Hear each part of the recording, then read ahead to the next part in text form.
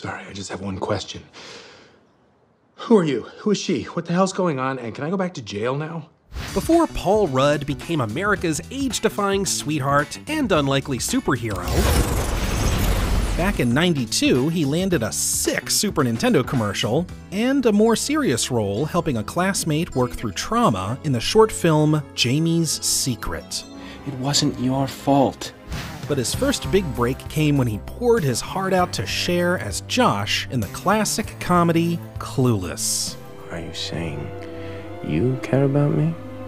Although Paul continued with more dramatic work in the late '90s, his journey into comedy began to kick off as lazy camp counselor Andy in the cult classic Wet Hot American Summer. Cut it out, Bobby, you're fine.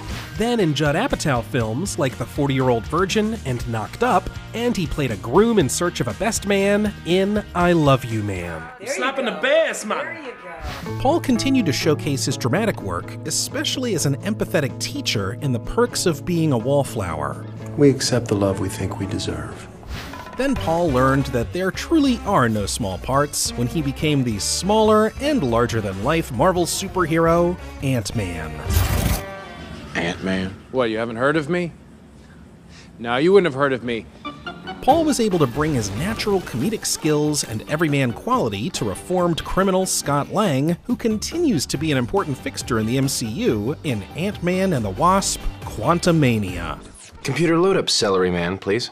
And just like that, Paul Rudd has established himself as a leading man in multiple genres. His comedic timing is unmatched, his dramatic work continues to impress, and it may be easy to underestimate Ant-Man, but he surprises even himself.